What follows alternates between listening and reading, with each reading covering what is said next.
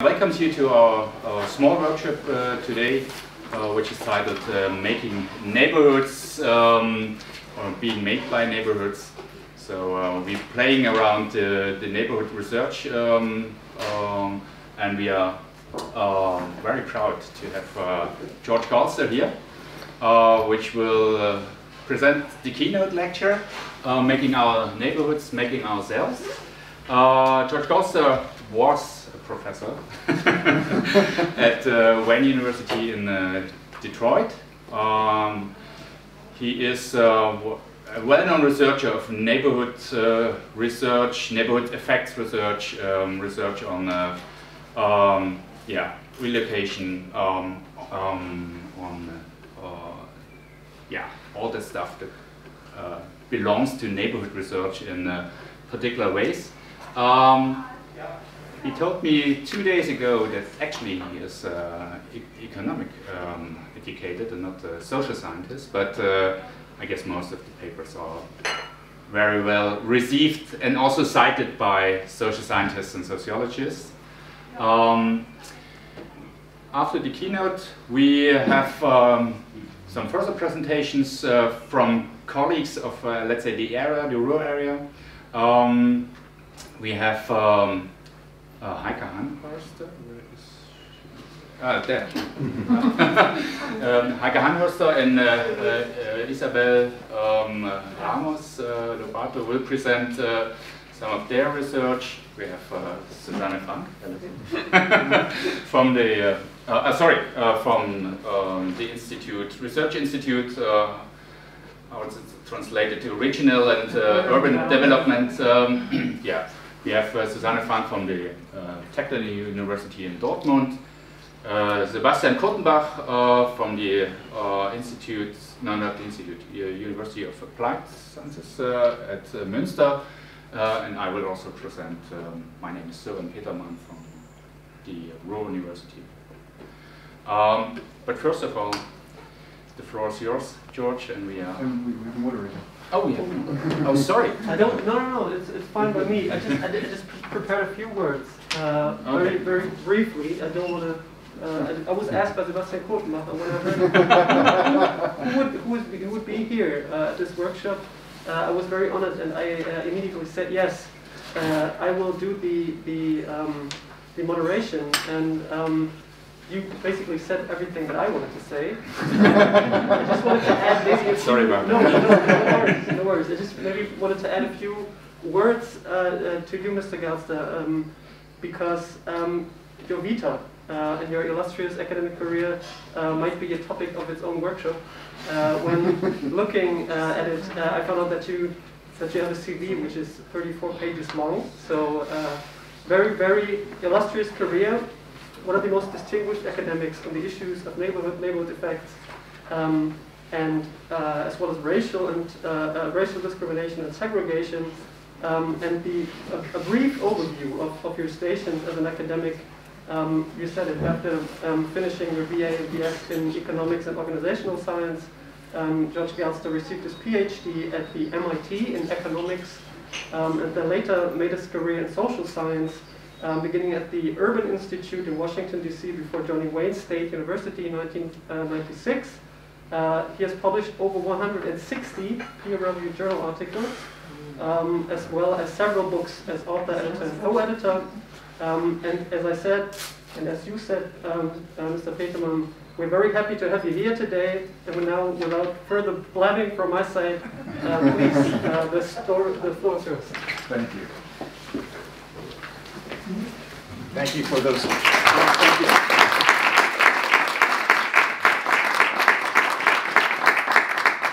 Thank you for the warm welcome. Thank you for the lovely introductions. And it's an honor and a pleasure for me to be in Bochum for the first time. And I'm thrilled that you are here to talk about neighborhoods with me, because as we will see in this seminar, they are crucial for our well-being and our life chances in many ways. What I'd like to do is to talk about a framework for what I hope will be interesting conversations this afternoon, and I'm going to take this framework from my recent book, Making Our Neighborhoods, Making Ourselves. And what I try to do is an overview of the general topics that this book contains, but then I like to bore down into some very particular claims that the book makes that I hope you will find interesting and most provocative in terms of its political implications. So, what the book tries to do is, as was suggested, answer all sorts of basic questions about neighborhoods. What are they? How do we form expectations about the future of neighborhoods? Why are expectations crucial? Well, we know when we move into a neighborhood, it's a lot of work. It's a lot of expense. We don't want to move every other week. We want to move and stay there for a long period of time. So we want to see, is this going to be a good place to live not only now, but years into the future? As an investor in property, the same applies. We want to see that our property appreciates in value over time, so the future of the neighborhood is just as important as the present of a neighborhood. But how do we find out what the future will be? How do neighborhoods change physically in terms of the composition of the buildings and the stores there? How does it change demographically in terms of the people who live there, and economically in terms of the incomes of the people who live there? How do, in turn, neighborhoods shape us? Once we live in a place, the place starts to affect us. How does it affect the information we get about the world?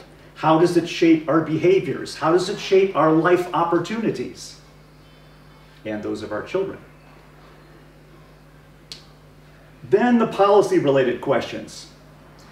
We know that in the United States and most of Western Europe, the marketplace and the forces of the market guide primarily what happens to our neighborhoods. Well, does the marketplace produce a pattern of neighborhoods that are efficient and equitable from a social perspective?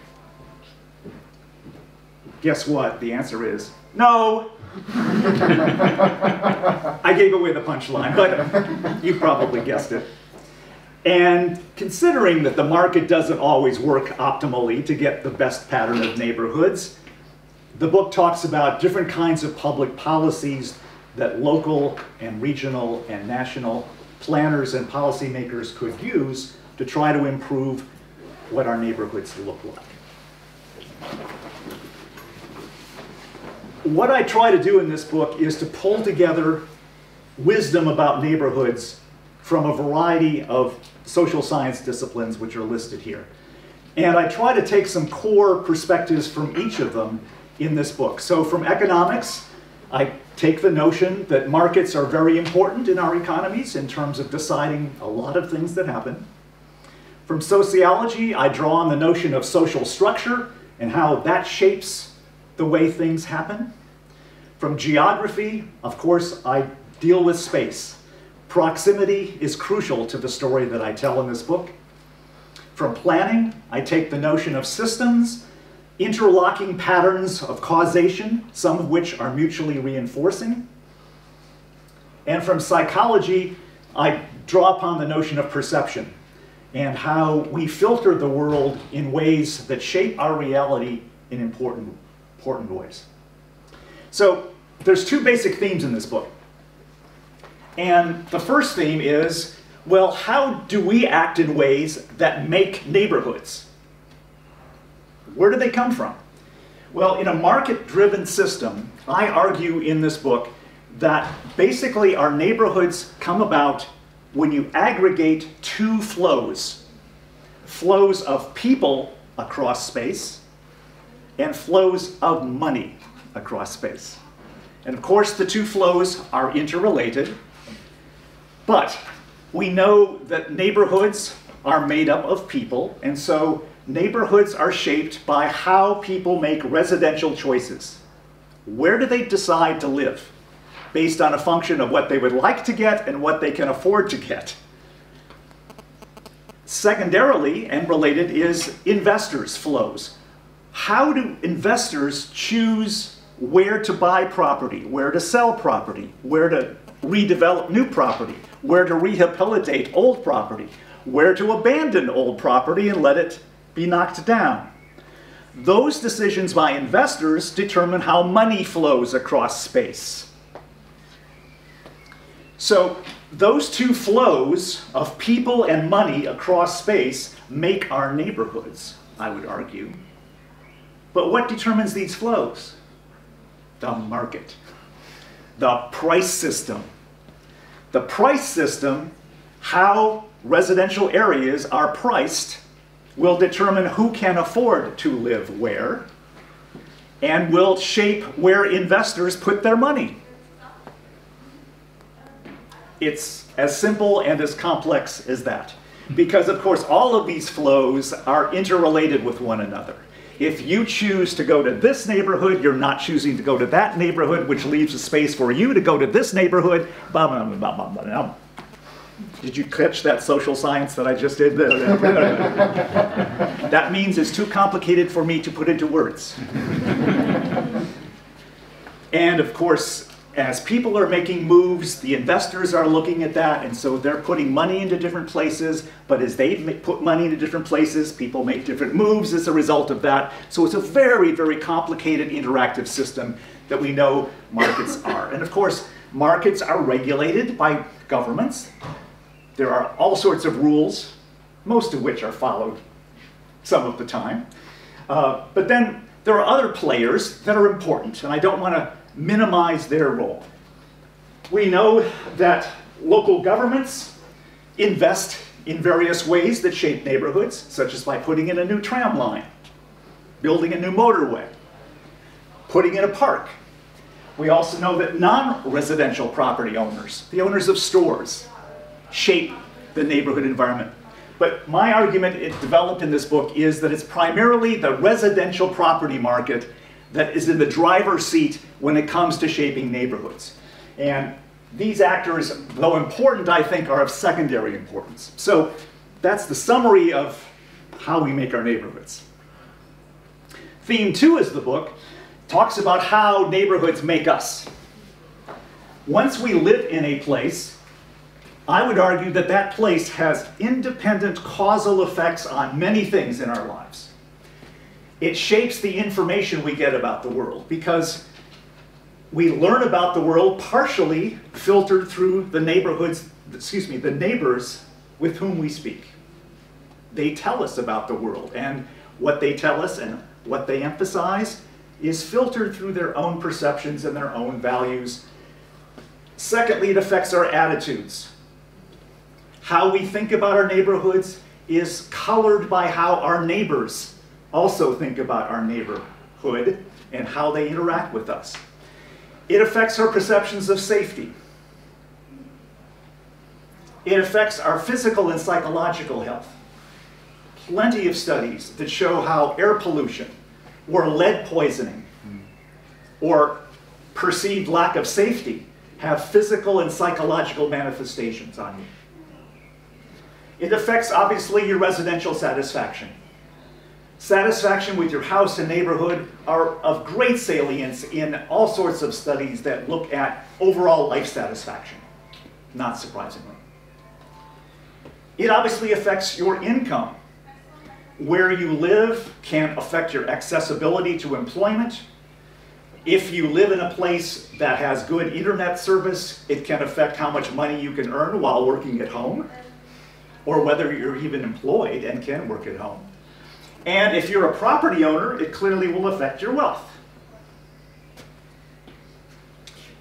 And it can affect your behaviors. Not only adult behaviors are shaped by social norms in the neighborhood of what's acceptable behavior and what is unacceptable behavior, but especially children are malleable to peer pressures and role models that come about through the neighbors with whom they play and what they see adults doing in the neighborhood. And those changes in childhood have been shown to have strong effects of later on activity related to how much education they get, what kind of work they will do if they work at all, whether they engage in criminal activity, when and how many children they have. Neighborhood effects affect a wide range of behaviors. And last but not least, because it shapes all of these characteristics of people, neighborhoods affect life chances. Neighborhoods literally are an important factor in shaping the path forward for especially youth. How they will turn out in all sorts of dimensions are influenced by the neighborhood. So we make neighborhoods, but once we live there, they start to make us. Now, what I try to do in the book is to put 8 propositions that I believe are testable hypotheses, essentially. And I won't go through all of them today because that would take up our entire seminar. I will only focus on 3 highly interrelated ones to give you a flavor of the kinds of arguments that I make in the book. So first of all, I talk about threshold effects. And this proposition is as follows. Many basic neighborhood-related processes and phenomena do not proceed in a linear fashion, but rather in a non-linear fashion once critical values have been exceeded. In other words, if you were plotting a chart showing neighborhood change over time, where change is measured in whatever dimension you'd like, often these processes don't proceed as a straight line relationship. They proceed as a curve that generally could go up at an increasing rate, or more often as a threshold point where nothing much is happening until you finally reach a point where certain critical mass is achieved, and then things start to change rapidly.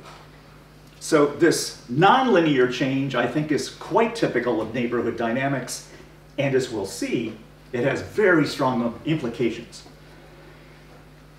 The next principle is the inequity principle.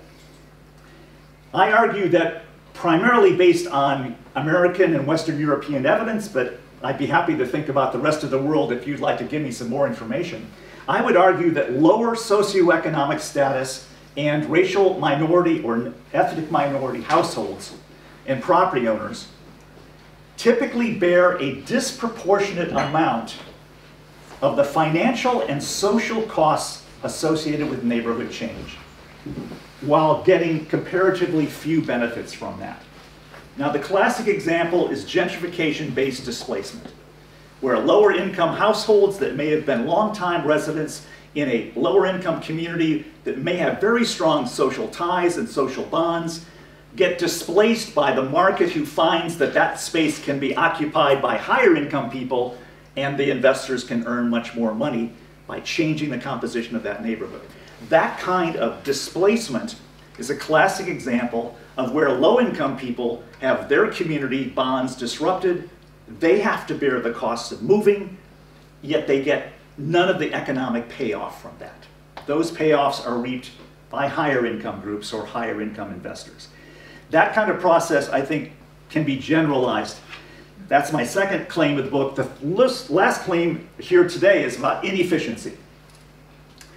I'm arguing that the decision makers in neighborhoods, that is to say the households deciding where to move and the investors deciding where to put their money, will undertake a socially inefficient amount of these activities due to externalities, strategic gaming, and self-fulfilling prophecies. And this socially inefficient amount of housing will mean that ultimately we'll see too little investment in our housing stock, and we'll have too much segregation of our people according to their income, and often by their ethnicity. So those are the 3 claims I want to spend a little more time this afternoon amplifying and illustrating for you. I'm going to show how these 3 claims about threshold relationships, equity relationships, and inefficiency relationships relate to neighborhood household composition. In the book, I also talk about how they relate to the investment patterns. Today, I'm just going to focus on the household side of things in terms of where people live. And I'm going to argue that the spatial distribution of income groups is inefficient and inequitable for society as a whole. To put it a little more pointedly, I'm arguing that Adam Smith, who's argued about the unfettered marketplace leading to socially optimal outcomes, as if guided by an invisible hand. You may recall that quote from The Wealth of Nations. It's by my bedside. I'm sure it's by yours as well. He argued, and it's influenced most economists for centuries since, that you can count on the market and everybody doing what's best for themselves, leading to the best outcome for all of us together. Well, I go, sorry, Adam, you didn't get it right when it comes to neighborhoods. The market doesn't get you to a desirable optimum situation when everybody's decisions are aggregated. So here is why I argue that. Now, the inefficiency that I'm talking about is a special kind, and I need to make sure you understand it before I go further. I'm talking about what is known to economists as Pareto improvements. Now, that's a situation where one person in society is made better off and no other person in society is made worse off. So if you are my society, all of you people here together are a little illustrative society. And if the market or the government or whomever makes Sebastian better off according to his own assessment, and by doing so, you are not made worse off, that is an unambiguous gain to society. Because when we add up everybody's happiness, we'll get a little bump up because you're all the same in terms of happiness, and you're a little happier now. Right? Everybody see how that's an overall improvement to society? We don't have to make any judgments about whether he's worthy or whether you're unworthy, but if you aren't affected and one person is made better from this perspective, that's a better thing. Okay? So that's my view of efficiency. If we can do that, if we can make one person better off without harming anybody else, that's more efficient. Because we're trying, it's like a utilitarian, we're trying to get the greatest good for the greatest number. That's my ultimate goal here. Second thing I'm arguing is the market doesn't do that when it comes to neighborhoods due to externalities. Another fancy word. What's an externality? It is an indirect cost or benefit that arises through the decisions and behaviors of one person, but those costs and benefits aren't accrued to that one person who is making the decision.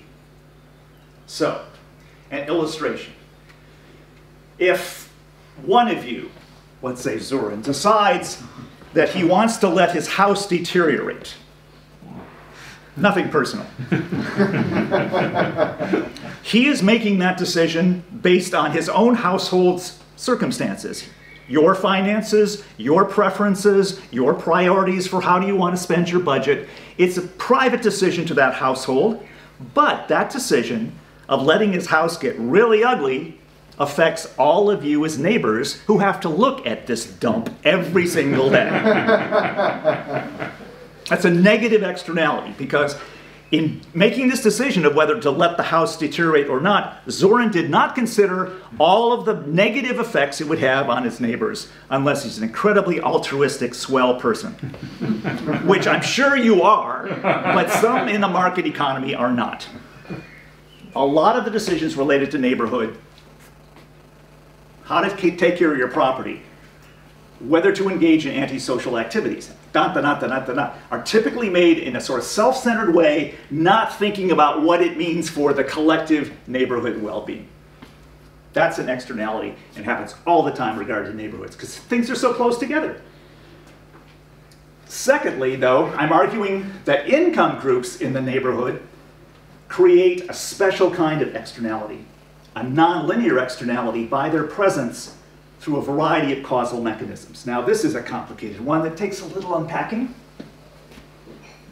I'm arguing, first of all, that when a person of a particular income group, high, middle, low, I don't care, but if that person's presence in the neighborhood shapes how other people other people feel about the neighborhood because they think, oh, it's good that you're moving into the neighborhood because you have this income, or they could think, oh, it's bad for the neighborhood because you have that income. You are creating an externality without intending to do it. But your mere fact that you're of a certain social status can be read by your neighbors as a good thing or a bad thing, depending on the class of your neighbors, probably. Right? Can you kind of buy that one?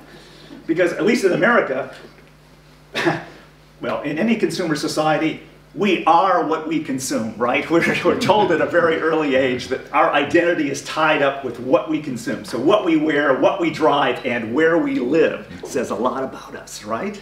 So if we're interested in our status and somebody of a lower status moves in next door, what does that say about us? So the status of your neighbors probably matters to a lot of people. Now, that's the notion of an externality. Nonlinear. What I'm arguing here is that probably just one person of this hypothetical social group moving in isn't going to change your feeling about the neighborhood much. But what if 5 of them move in? Ooh, now things might get a little really good or really bad. I'm arguing that from the social perspective standpoint, a token member of a group that's different from you in your neighborhood probably isn't going to change your perceptions or expectations or satisfaction much. But past some critical threshold, you're probably going to start to feel the difference, sense the difference, for good or for bad. That's a nonlinear or threshold kind of externality. The externality doesn't start with the first person, probably not the second person, but at some point, that one extra person starts to make the rest of the neighborhood feel different, for better or for worse. Okay, now, this long explanation about nonlinear externalities related to income composition isn't just random theorizing, because I like to theorize. No, it's a crucial assumption to this next proposition of inefficiency. Because the only way you can make the argument that you can improve some people's well-being in some neighborhoods without harming the people's well-being in any other neighborhoods is if the externalities associated with the income composition of neighborhoods is triggered by a threshold concentration, not if it's simply a linear kind of externality. So, in other words, to have threshold externalities related to income composition of neighborhoods is a necessary condition to claim that the current pattern of income across neighborhoods is inefficient. Now, that's not self-explanatory, so let me try to work through that. So, let me work through some thought experiments. I have to confess, not only am I a recovering economist, I'm a recovering physicist. That was my undergraduate degree. But I still have some residual issues with that, and one of them is I love thought experiments. So forgive me. I'm not completely recovered from my mind. So thought experiment 1 here. What we're going to do with these thought experiments is consider different kinds of how this externality could work in terms of people moving into your neighborhood. And I'm going to try to keep this generic by saying it's income group X. So I'm trying to be general here. I'm not talking about low-income people or high-income people. It's just any generic group. Now, let's imagine in this first thought experiment that each member of group X generates either a positive or negative amount of externality for her neighbors, but it's constant. That is to say, the first person in group X, or the first household in group X who moves in, will generate this fixed amount of good or bad stuff for the neighborhood. The second household of group X that moves in will generate another amount of good or bad stuff, the equal amount that the first household generated, and so on. That's what I mean by a fixed amount. It's a linear externality. Well, then the conclusion you reach about efficiency is this one. you would have to conclude that under those circumstances, all distributions, why? Because any transfer of a person or a household from group X between neighborhoods is zero sum. Meaning that if we take one, if you're person X, we take you from this neighborhood, and you are doing a good thing for this neighborhood, and we take you and put you in this neighborhood gains by that fixed amount, but this neighborhood loses by that fixed amount. So we have not made a Pareto improvement. We've improved this neighborhood, but we've hurt that neighborhood, and that washes it out. That's not a more efficient distribution. So if every person or household associated with group X has this kind of fixed quantity of externality, good or bad, we can't argue that there's any efficiency implications of whether all the group X people live in one neighborhood or whether they're equally sprinkled across all neighborhoods. It shouldn't make any difference from the perspective of social well-being. Now, let's do a different thought experiment. What if the person of group X now generates a positive externality for all in the neighborhood, but only past a certain threshold percentage? Meaning, what if all of these externalities, these good things for neighbors, don't start until you get at least 25%, I'm making this up, 25% of the neighborhood has to become members of group X before the 26% starts to create any positive externality. Now, under those circumstances, can you intuit where I'm going? How should we distribute people X across our various neighborhoods to improve some neighborhoods without hurting other neighborhoods? Got any suggestions for me? Well, let me just work through some alternatives for you. Should we evenly sprinkle group X across space? Or should we concentrate all of group X in segregated, completely segregated communities, all X? Or should we try to distribute X so that in many neighborhoods as possible, we get them over the threshold point concentration? Yeah, you're nodding, it's the last one. Yeah, good.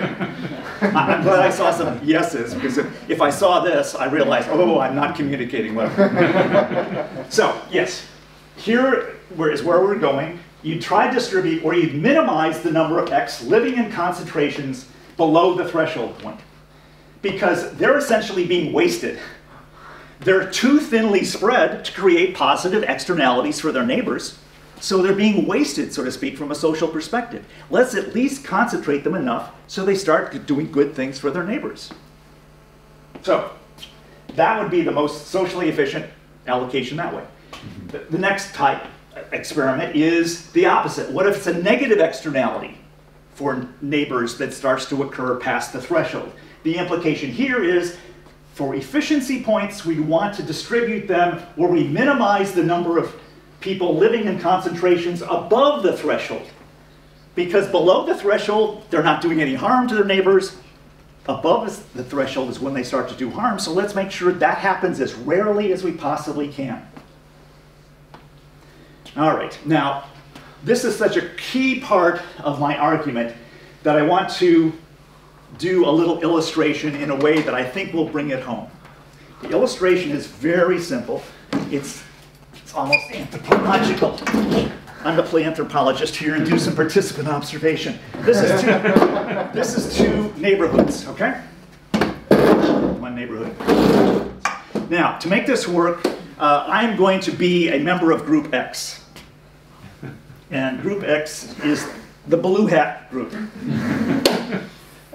Now, let's imagine that I am giving off negative externalities of a fixed amount. I'm just maybe an inherently bad person. I'm not sure what it is, but let's just assume that I'm always going to give off bad vibes to my neighbors. Doesn't matter where I am, I have a quantum of badness, is what I'm talking about. That's just who I am. Now, suppose the world makes me start up this neighborhood. Now, from a social efficiency standpoint, can I make our world, consisting of these two neighborhoods, more efficient by moving me over here? I want to see heads showing yes or no here. Come on. Do. Okay, correct. Because I didn't see your head. Because when I left this neighborhood, I made it better off, right? Because they no longer have to put up with me. But when I went into this neighborhood, I made them worse off because now I'm their neighbor. Did we make a Pareto improvement to society? No. This neighborhood gained, but this neighborhood lost. In my view, that's not a guaranteed efficiency improvement. To argue that that would be more efficient would force us to make judgment calls about the worth of the neighbors here versus the worth of the neighbors here, and I don't want to go there. Okay, so that's the first situation. The second situation is the threshold situation. And I need two helpers to show me this. Thank you very much, Sebastian. They didn't know they were going to get to this. Aha! Now the gang's all here. Now the blue hats have a different thought experiment. This is the situation of a threshold point. Now, in this thought experiment, the blue hats only start causing problems for their neighbors if they exceed 3 per neighborhood. Anything less than 3 per neighborhood, no negative externalities. All right? Okay, so let's play the thought experiment. Come here, laddie. Let's imagine that all 3 of us are in this neighborhood. Are we past the threshold point for this neighborhood? Yes. So we are starting to generate bad stuff for this neighborhood. With me? Okay. Would it be an improvement for social well-being as a whole if, for whatever reason, Sebastian moved out of this neighborhood and was in this neighborhood? Yes. Would we make this neighborhood better off? Yes, because we're below the threshold, and now we're not so bad anymore. Because, you know, it takes 3 to party. And no offense, but But do we make this neighborhood worse off? No, because he's not bad either. So we made one neighborhood, well, like I say, it's a thought experiment. We made one neighborhood better off. We did not make another neighborhood worse off. Pareto improvement. You see how that could be efficient. So what I've tried to demonstrate, thank you gentlemen, is that if there's a fixed quantity of externalities associated with the income mix of a neighborhood, that every member of group X generates a positive or negative thing for their neighbors, then we can't make any claims that we can do better than what the market does in putting income groups together across space.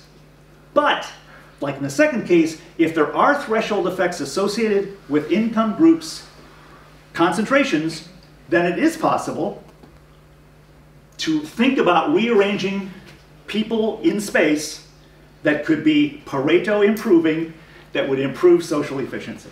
Okay, I'm finally done with that argument, and you're probably going, okay. Now, evidence. So far, it's just been thought experiments. Let me give you some actual evidence. This is from the United States, and I really wish someone would replicate this in a Western European context, because I think it would be very interesting. This is the evidence from the United States. There's been a series of statistical studies, and I could tell you about the details of the statistical studies, but I won't, because statistics prove that after about 5 minutes of talking about statistics, 23% of the group is sleeping. And statistics prove that after 10 minutes of talking about statistics, 55% of the room is sleeping. And after 15 minutes of talking about statistics, I'm sleeping. So I'm not going to talk about statistics. I am going to briefly summarize that these statistical models used neighborhood poverty rates as the key explanatory variable for outcomes that range, depending on the study, from criminal propensity to dropping out of school to having children as a teenager, all sorts of things that we would probably agree are not good for society. And a variety of studies with a variety of samples, a variety of variables, came to amazingly consistent conclusions. And that was that as the proportion of poverty in a neighborhood is below 15–20%, there's virtually no relationship between changes in poverty in that range and any kind of outcome. It just doesn't seem to matter in terms of the propensity for individuals living in that neighborhood to do behaviors that society doesn't like. However, past about 20%, 25% poverty rates, then when neighborhood concentrations of poverty exceed that threshold, the rate at which individuals in those neighborhoods start to engage in these problematic behaviors goes up dramatically. And also, interestingly, if it gets past about 40%, there isn't any relationship thereafter. So in other words, it's about as bad as it's going to get. And further increases in concentration poverty don't seem to cause much. Now, to give you some context here, American poverty, in terms of that word, is really low income. Currently, it's about $25,000 US per year for a family of 4. So if you earn less than that, you are officially considered poor. So by European standards, I generally get the impression that that's really poor. 20,000 euros, roughly. Anyway, so that's one piece of evidence. There's another piece of evidence that I've done in some of my earlier work as well, which looks at the relationship between neighborhood poverty and the property market. Looking at changes in housing prices, changes in rents for apartments. Again, a very similar picture, just flipped on its head, that once the poverty rate in a neighborhood exceeds about 15, 20%, the market starts to drop in value, which is consistent with the idea that bad things are starting to happen in this neighborhood, and the property market is saying, and the future of this neighborhood doesn't look too great either, and so disinvestment starts to happen. Both of these pieces of information support the thought experiment that we did with my 2 blue-hatted friends here. That an over-concentration of low-income people leads to bad social consequences. What kind of numbers am I talking about? Well, here again, we could do another thought experiment.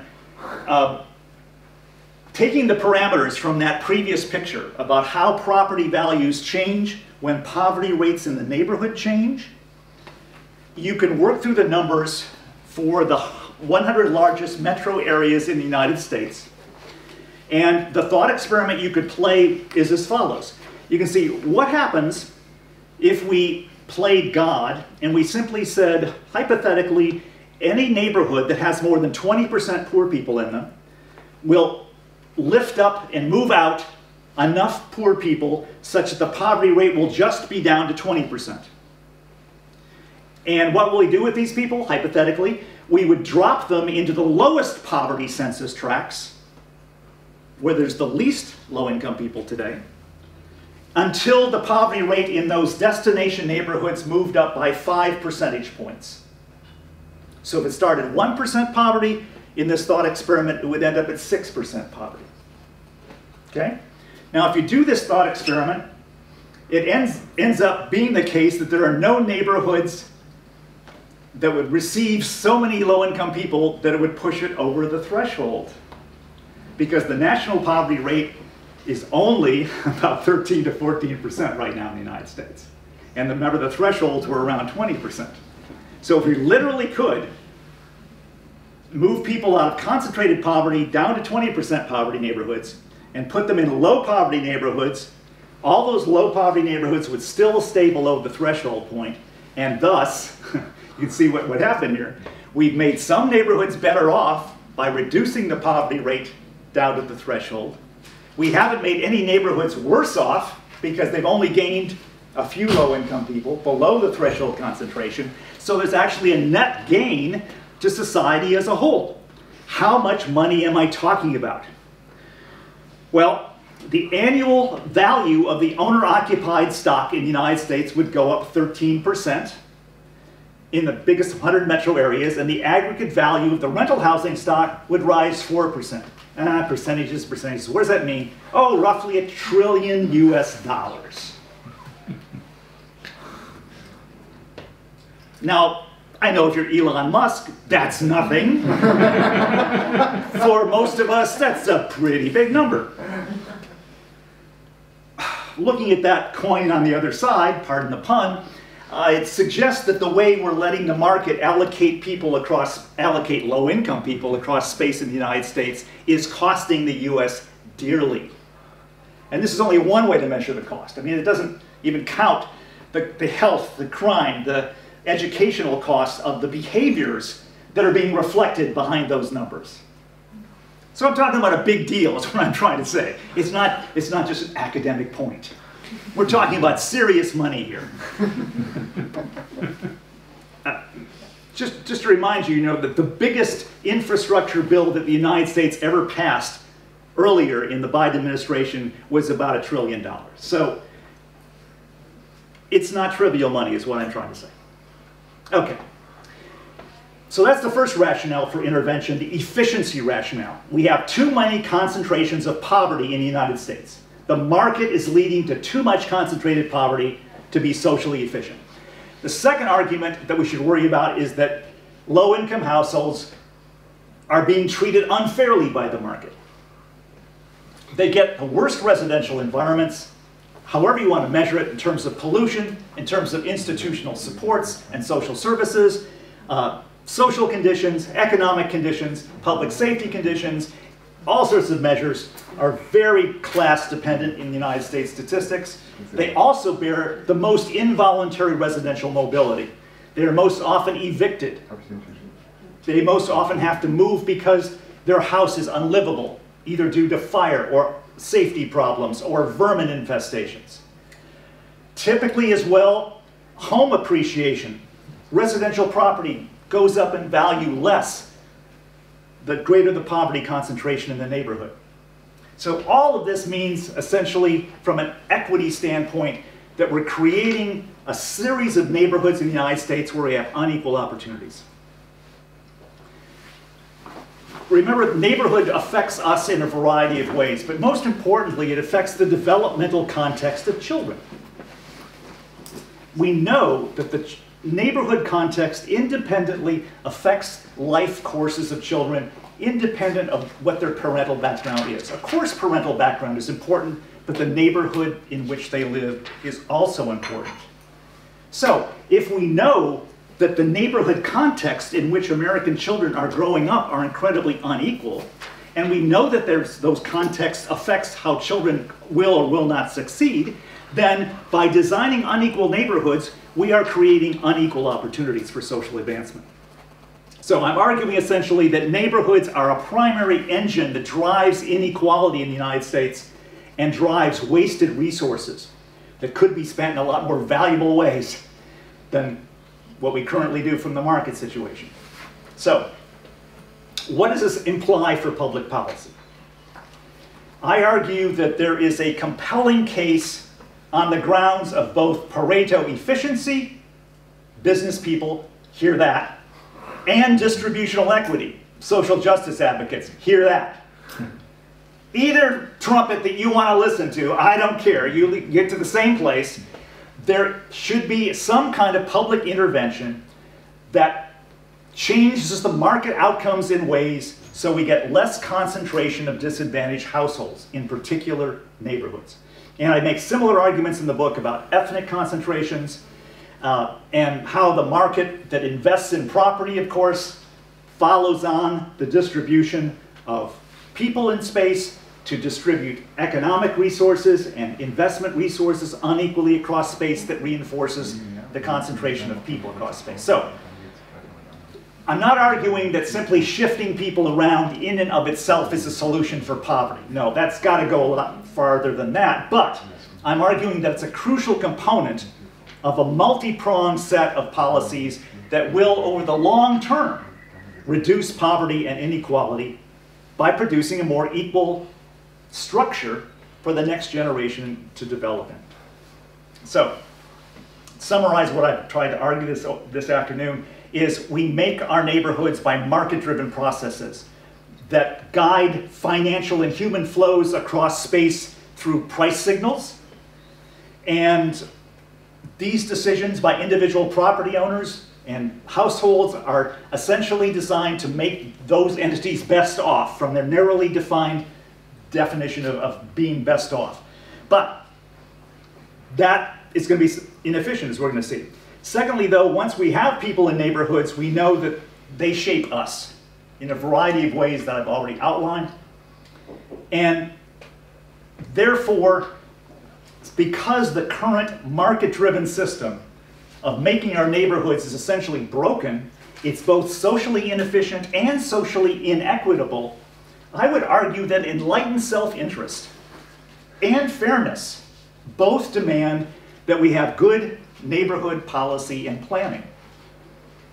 So, what am I trying to aim for? I'm trying to aim for a neighborhood policy that's essentially about as American as it gets, because we're talking about equal opportunity. One of the pillars of American symbolism, ethos, mythos, is equal opportunity. So right now, unfortunately, equal opportunity is a sham. What we're arguing for in this book is to transform equal opportunity from a hollow promise into a hallowed premise. And thank you very much for your attention.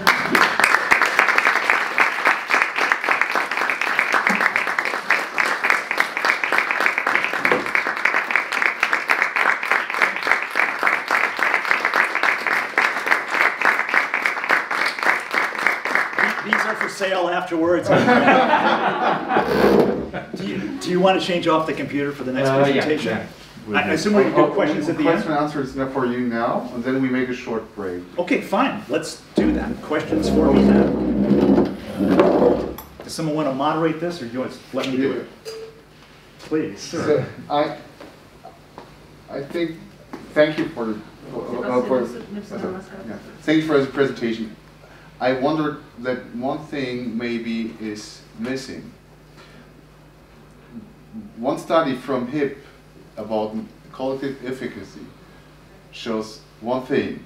If there is a bad guy in the neighborhood with a blue hat on, right, you can remember, is doing bad things in the neighborhood.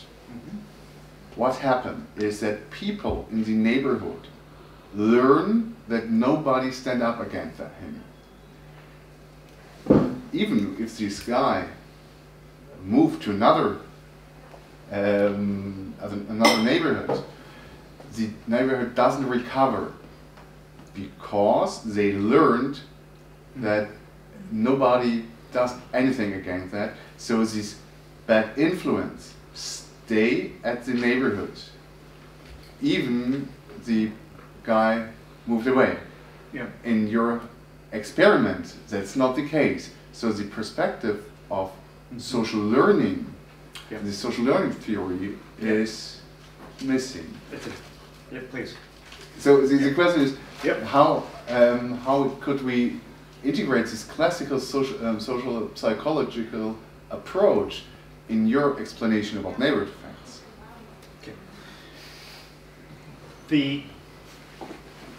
One of the classic arguments of why there may be this threshold effect, this negative threshold externality effect represented by the blue hat phenomenon, is that if there are few blue hats in the neighborhood, the collective efficacy of the neighborhood, or the dominant neighborhood norms, would be powerful enough to suppress those bad behaviors.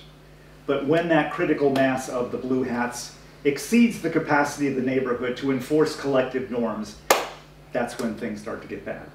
Now, if literally HIP found that one person was sufficient to erode collective efficacy, then that is counter evidence to the story I made. And it's even more complicated if indeed neighbors or a neighborhood collectively learns from past experience with certain compositions about what the future is likely to be.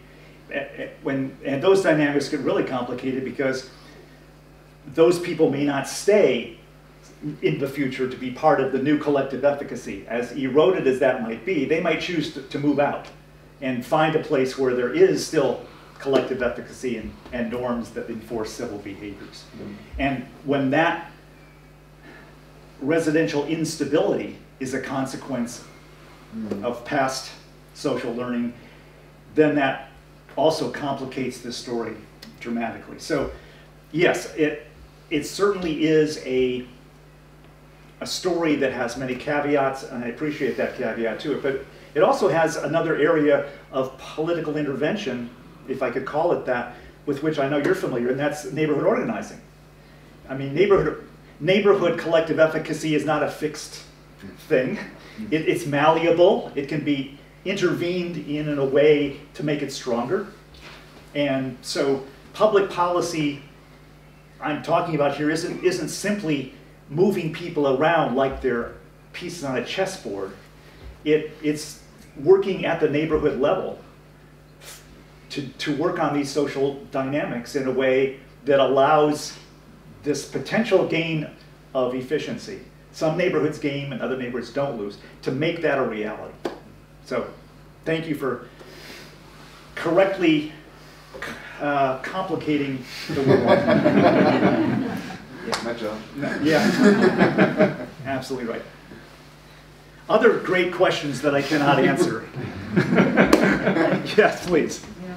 I mean, there is this big question as to whether and to which extent the context effects you argue for in the US-American context also is reflected in European contexts, and both regarding the different welfare systems, yep, as well as what is a neighborhood, so it's about the scale and context of neighborhood. So I was wondering about your feedback on that, and then also about, for example, I mean, we had some discussions about action spaces. So is it really the neighborhood, or is it rather the setting where people interact? So it's not just the living in a specific neighborhood, but the question: do I maybe choose a school outside that neighborhood or my workplace? So yeah. I'm curious to learn more about that. Two important questions. Thank you for those. First of all, the cross-national, cross-cultural context is very important. And I don't believe that all these arguments that I made can be easily picked up and dropped into Western European or Northern European social welfare states. My guess would be that when you have a more comprehensive set of generalized welfare supports, when you have a system where public education is more controlled by central governments, and thus there's more equality of educational facilities across space, a system where there's probably better job training, better support when you're unemployed, better opportunities for addiction treatment, better opportunities in every dimension of social structure, that this threshold point that I identified for American poverty neighborhoods is very different, and I would suspect, if not as strong, not as dramatic, and probably at a much higher concentration of disadvantaged people than it is in the United States. I'm guessing that that's the situation. But that's why I said I would truly like to see more statistical studies that test whether there is a similar kind of concentration effect in European context, because, as I'm sure you know, politically the issue of social mix of neighborhoods is much hotter politically in Europe than it is in the United States. It's completely off the discussion in the United States. Nobody's talking about poverty concentration except if you're in an academic conference. No political party is talking about that at all. So, ironically, where it needs to be talked about, it's not being talked about. So that's how I respond to the first part of your question. The second part about whether it's neighborhood or broader social or physical context that do the power of the neighborhood effect, that, sorry, the answer is it depends. And it depends on, isn't that a terrible academic response? We do it all the time, but I think it's really correct in this case. It depends on what mechanism of context you're talking about. So, if it's the mechanism of how the context is affecting you and it's working through environmental things like air pollution and lead pollution, then yes, your action space, your routine activity space is probably what should be measured to see how much pollution you're being exposed to on a daily basis. If the mechanism is conforming to social norms, then it might be of people that you would want to measure with whom you interact and who are significant others in shaping your normative and social world that would be the right thing to measure. If it's institutional mechanisms of neighborhood effects, such in the United States, because you're living here, you must go to this school, and this school is terrible, let's say. If that's the neighborhood effect, then it's the school catchment area, which is the appropriate neighborhood to measure. So that's why I think the answer depends on which aspect of neighborhood effect mechanism you're speaking about. Because in the book, I actually define neighborhood as this, now I realize I shouldn't have written it this way. It's a Russian doll. Politically incorrect, politically incorrect. It's a Russian doll in the sense that there's nested spaces around where you live. There's an immediate block face where there's certain levels of socialization that take place. That's the smallest spatial scale. Then there's another spatial scale that might correspond to some administrative districts in which other aspects of your context shape you. There's perhaps a bigger spatial scale where it's the air quality of the region that shapes you. So there's all sorts of spatially nested contexts that affect you. And which one you want to call neighborhood and which one you want to call something else is completely arbitrary, and I ultimately don't care. But space at various scales does affect us. I absolutely believe that. And so I'll stop before I get into more politically incorrect trouble. Other great questions. Other mediocre questions. I'll take them all, please. Don't be shy. Yes, please. Just a question, because of your research for the book and over the years past, you've pointed out the reallocation of people who would be beneficial to the society. Have you seen different welfare systems, different countries where even on a small scale this has been done, where investors have been found to invest in a better neighborhood for social housing or the likes to get poorer people to move in? Just give us a bright outlook here. Sure. Is it possible? Well, believe it or not, I'll take the hardest situation to deal with. That's the United States. There have been a good deal of experiments where low-income people who originally were living in extremely poverty-concentrated social housing projects in terrible neighborhoods, big multi-story high-rise buildings, were helped to move to low-poverty neighborhoods. By the way, I should mention that these folks involved were almost all African-American, low-income families. They were helped moved to low-poverty and much less racially concentrated neighborhoods in terms of black populations through a variety of services provided by local counseling agencies that essentially helped them think about the social implications of moving to a very different kind of neighborhood than they're previously been exposed to.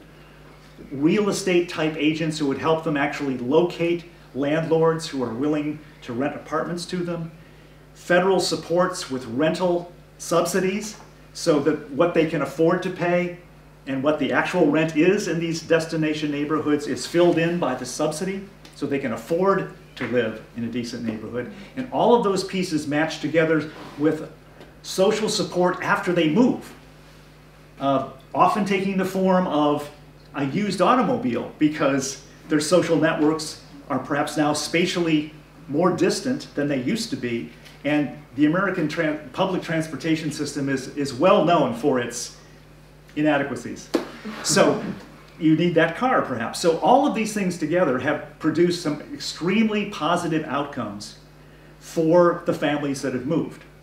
And depending on the circumstance of what happens in the neighborhoods afterwards, sometimes indeed the market has come in and big time redeveloped those neighborhoods. Chicago is a classic example of where masses of public housing, the worst concentration of poverty ever in the United States, were knocked down. People were helped to move, sometimes with not all those supports that I described, to move to better neighborhoods, the original residents. Then those places were redeveloped with mixed income housing developments that have a mixture of market rate developments, sort of modest rate, market rate apartments and actual public housing to serve the poorest of the poor back on the same site. So there are illustrations of how that can be a win-win situation, just like I was talking about, Pareto improvements. And yet it takes a lot of public money and a lot of committed agencies from a variety of dimensions to make this thing work. And as you know, right now at the national level, we're pretty paralyzed in terms of accomplishing any of that as a national policy. So at the local scale, we've seen, I think, some good prototypes of how it could be done, but we've yet to adopt that at a scale where it's going to make much difference, frankly, in my nation. Please. Yeah, well, I would say neighborhood effects are crucial to your argument. And if you would like to measure neighborhood effects in a quantitative way, neighborhood effects are mostly like a black box. We have some thinking about neighborhood effects, maybe bad resources in the neighborhood, social learning or stigmatization or something. And what do you think? What are the crucial impacts of with regard to neighborhood effects? Are there some studies who can say something about the quantity of these effects? Not to the extent that I think we both want, which is to say which kind of neighborhood effect mechanism is really carrying the power here. No. Typically it's been qualitative studies that have looked at social relationships. Quantitative studies that might measure the impact of air pollution, but that's not related to the relative impact of the other mechanisms. It's all been very piecemeal. And I've never found a study that, or a combination of studies that has tried to synthesize or create a holistic study that could indeed tease out which mechanism is really carrying the power of the neighborhood effect. And part of the complication is that, as I mentioned in responding to your question, there isn't just one neighborhood. There's multiple scales of where the effects and the mechanisms might emanate. And so, plus, then there's the context effects. We know that whatever the mechanism is, it will not have equal effects on everybody who lives there. Effects are gendered. They have a class dimension. They have an ethnicity dimension in terms of what is going to affect whom most. Neighborhood effects are, we're talking about context effects, and ironically, context effects are context dependent, which seems ironic, but that I think is the truth. There's just so much heterogeneity that has to be thought about, both in the mechanism of the effect, the scale of the effect, the heterogeneous effects on the people, depending on the people's characteristics, that it's easier to understand if it's just a black box. Because if you open the box up, you don't know what's going to fly out, and it may not be pretty.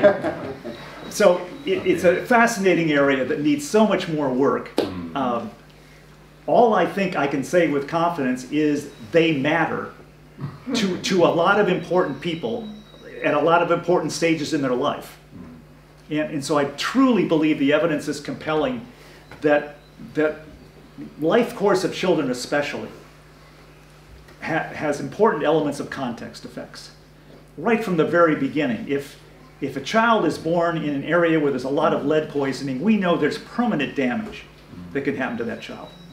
Neurodevelopment. And so we know from the very earliest ages that context can matter for somebody's life course. And then it just gets, you layer that on year after year after year with other kinds of mechanisms and path dependency we know. So it may be a black box, but I think we know enough about pieces of that black box to make some intelligent public policy. At least in my nation, we haven't had the political will, for whatever reason, to do that.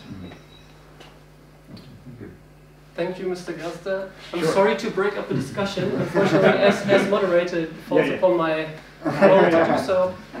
Thank you very much. I think we have a lot to take away, also to bring hats and not talk too much about statistics in our seminars. One thing to just get it out of the way, because I forgot to introduce myself, I will do that very briefly because I'm obviously the least knowledgeable person you will hear talk today. My name is Jan Rees. I'm a researcher at EKG in Bielefeld and University of Applied Sciences, alongside Sebastian and other colleagues that are here. Right now, we will make a short break of 15 minutes, that is, because we will have 4 different beautiful presentations, and we will have all of these 4 presentations right after one another, and then have a big discussion round in the end, and maybe we can come back to some of the black boxes that we've been discussing today. Thank you. Thank you.